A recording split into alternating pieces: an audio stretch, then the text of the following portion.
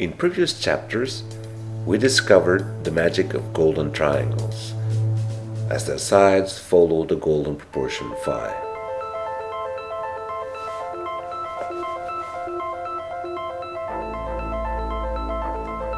We saw that one triangle is filled with the numen and vice versa, and that with those triangles we can build decagons, pentagons, pentagrams, darts, kites, rhombuses, and Roger Spencer's figures, discovered in 1974, with which we can build tiles that fill surfaces completely.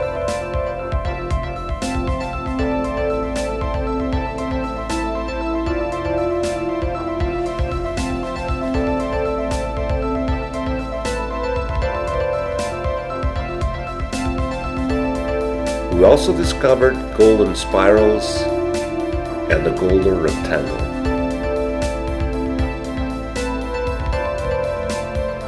And they're all related to the magic of number phi.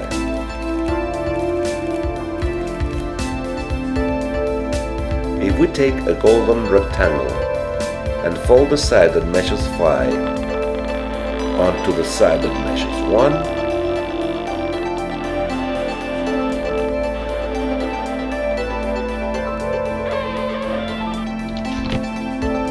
we end up with a segment with a long side and a short side.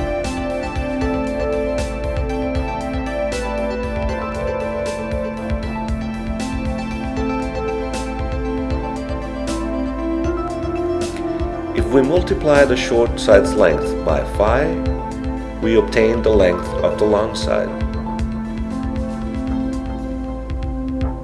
And if we multiply the length of the long side by phi, the length of the total segment is obtained.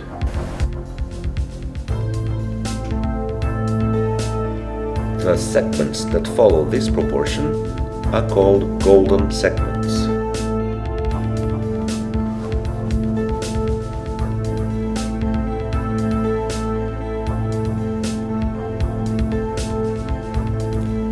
The first one to write about the golden segment was the Greek mathematician Euclides. In his book, The Elements, chapter 6.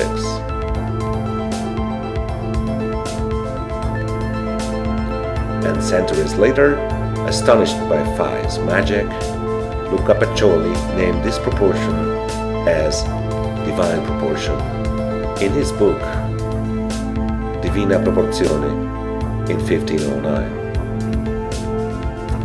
Now let's see some curiosities about the golden proportion or divine proportion. If we raise 3 segments in the edges of the short and long sides of the golden segment and let 2 of them fall one onto the other, they fall right in the middle.